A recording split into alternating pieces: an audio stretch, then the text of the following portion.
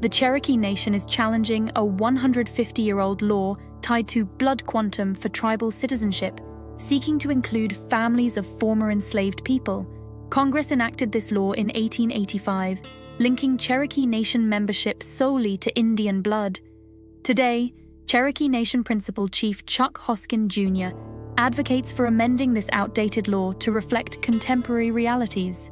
Before 1863, thousands of enslaved people lived in the Cherokee Nation, emancipated by an act of the nation.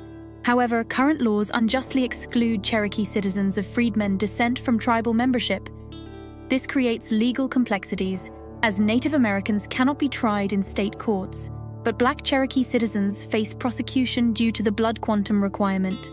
While the Cherokee Nation recognizes freedmen as citizens, other tribes hesitate to do so.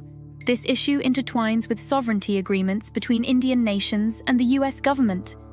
Tulsa attorney Brett Chapman emphasizes the importance of tribal sovereignty in resolving this matter.